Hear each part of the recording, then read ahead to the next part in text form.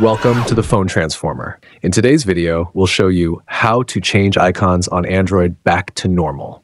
Let's get started. Step 1. Take your Android phone and open the Settings app.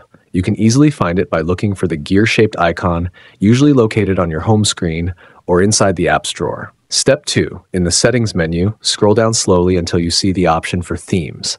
This might also be labeled as Wallpaper and Style or something similar, depending on your phone model. Tap on it to open the Themes customization menu. Step 3. Now, inside the Themes menu, look for an option called My Stuff or My Themes. This is where all your personal theme settings are stored. Go ahead and select it to proceed. Step 4. Next, within this menu, you'll find a section dedicated to icons. It might say Icons or Icon Pack. Tap on it and you'll see different icon styles. Here, simply choose the default option to revert to your phone's original icons.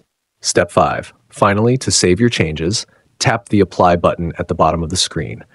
Wait a few seconds for the system to process your request, and voila, your icons are now back to normal. Thanks for watching, and please subscribe to the channel.